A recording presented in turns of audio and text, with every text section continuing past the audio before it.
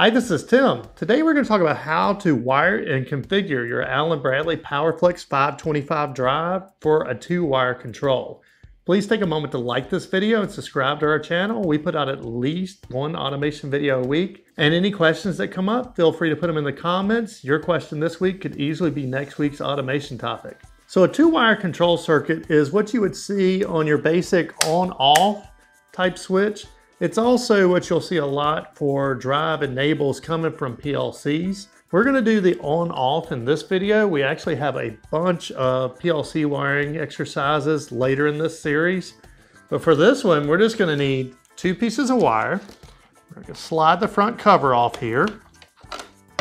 And well, this one's actually set up for Ethernet. But we're going to go ahead and just unplug the Ethernet and just stick it out of the way.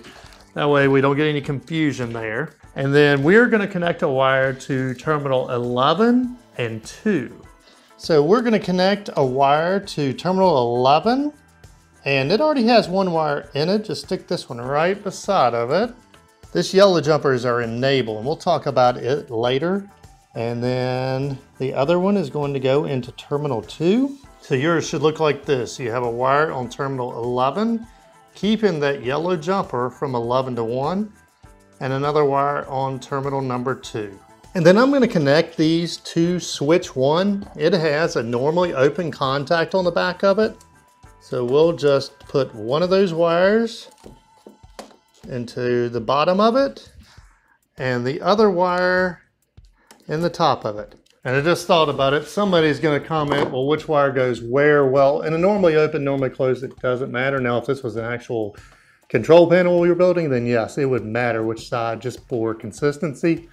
But if you really need to put one on one specific one, let's make the top one number 11 and the bottom one number 2.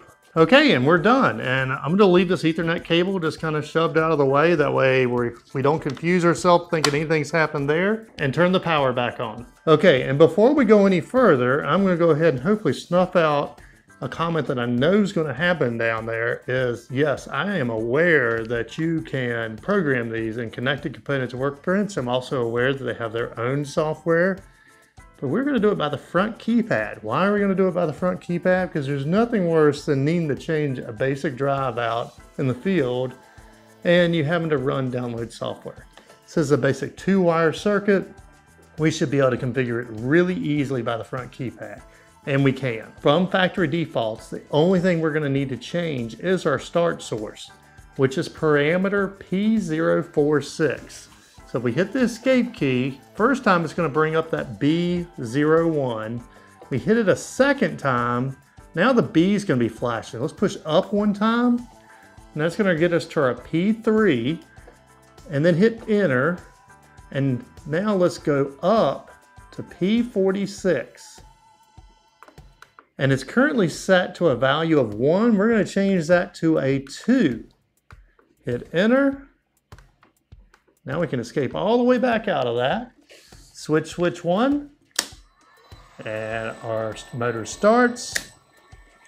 Switch it off, and it stops. So there you have it. There is the basics of a 2-wire control circuit going to an Allen Bradley Powerflex 525 drive. Next we'll cover 3-wire control, and well, just make sure you subscribe because we're going through a very good thorough series on the Powerflex 525. Again, please smash that like button if you like this video. Till next time.